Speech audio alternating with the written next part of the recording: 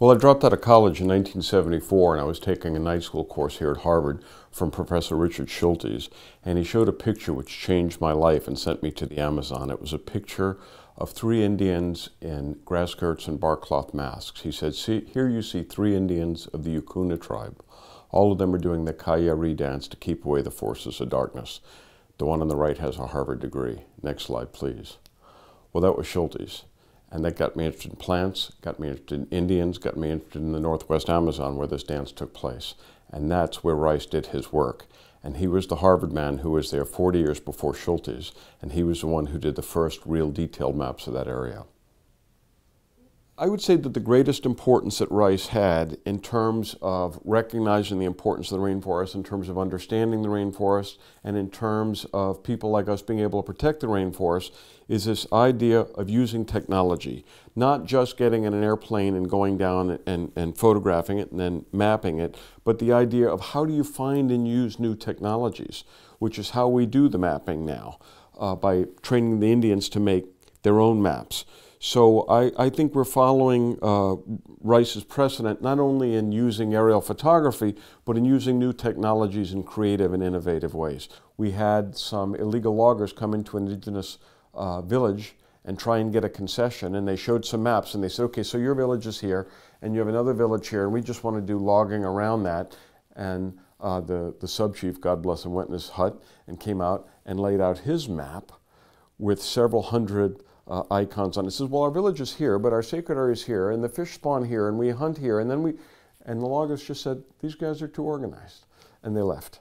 Now, these stories don't always have such a happy ending, but they do exist, and it's giving these people the tools to take charge of their own environmental and cultural destiny.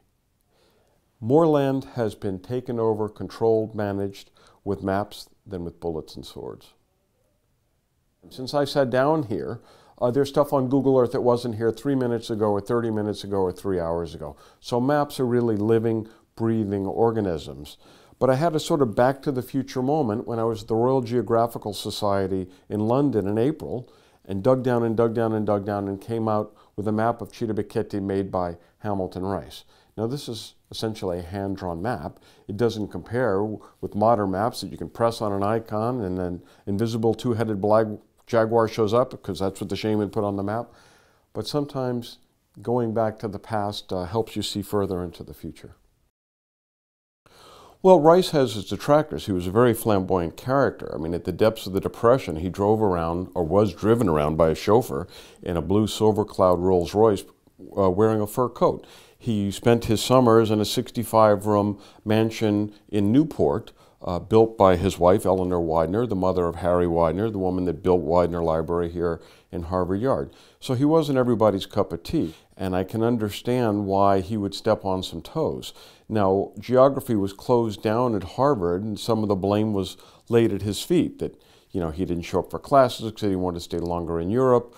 I suspect that some of the politicking that is necessary to get the job done in all big institutions maybe just wasn't his forte. So sometimes we hear things from other cultures. Sometimes we hear things from indigenous cultures and we think, well, that's silly or primitive. And really what it's all about is we're not listening. We're not hearing them. We don't understand what they're saying. Sometimes a question of language. So I like to think that this type of work with these other cultures induces some humility in terms of taking the time to listen and learn from them, not the idea that we're going down there to teach them the map because we have all the answers. We don't have all the answers. You look at the world, we don't have all the answers. These people have some of the answers. Western medicine is the most successful system of medicine ever devised, but it's full of holes. Pancreatic cancer, insomnia, acid reflux, drug-resistant bacteria. We don't seem to have the answers for these things. I think that these people do have some of the answers for some of these things. And that's why I want to live in a world as rich as the world I was born into, in terms of great rainforests and pristine waterfalls and magical plants and people.